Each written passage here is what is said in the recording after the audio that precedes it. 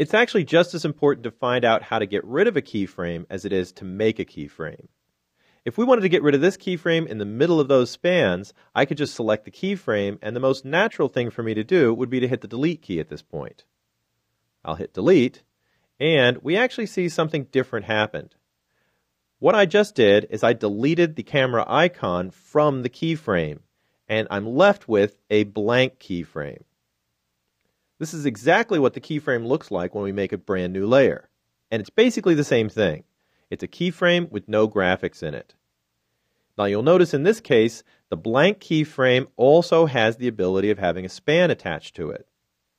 We can see the effect this has on the stage by moving the playhead around. Now it's kind of obvious up in the timeline. If I move my playhead back a little bit, we'll see the camera from the first span of frames. But as soon as it gets to that blank keyframe, my camera is going to disappear. It's going to stay gone for 2 more frames until that span ends, and then we have another span where the camera reappears but in a different position. Now this is actually useful. It's a great way to have something disappear if you're going to bring it back. But it's not always what you want. Remember, what we were trying to do was actually remove the keyframe entirely. Now it's not hard to do, but it's just an extra step because what we need to do is clear that keyframe. So I'm going to go back to that blank keyframe we left behind, and I'm going to go over to Modify, Timeline, and you can see down here we have the ability to clear that keyframe. Now there's a couple of other easier ways to do this. One is to use the keyboard shortcut. Remember, to create a keyframe, we just need to press F6. To get rid of one, add Shift to that. And if you press Shift F6, that will completely remove the keyframe.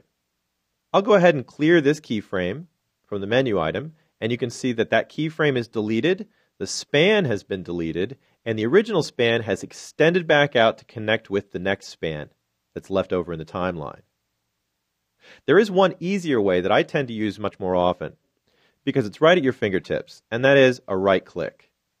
Now, if you don't have a 2-button mouse on a Macintosh, you can use a control click for this, but if I go to the second keyframe and I right-click on it, you can see that we have a whole bunch of different options of manipulating that keyframe.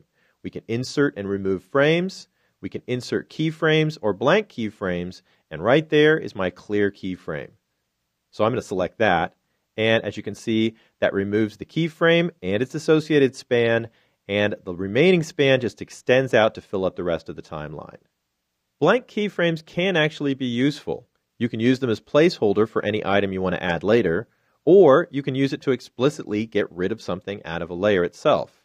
And we can create a blank keyframe directly instead of what we would call a normal keyframe. Now, I still have frame 12 selected right here.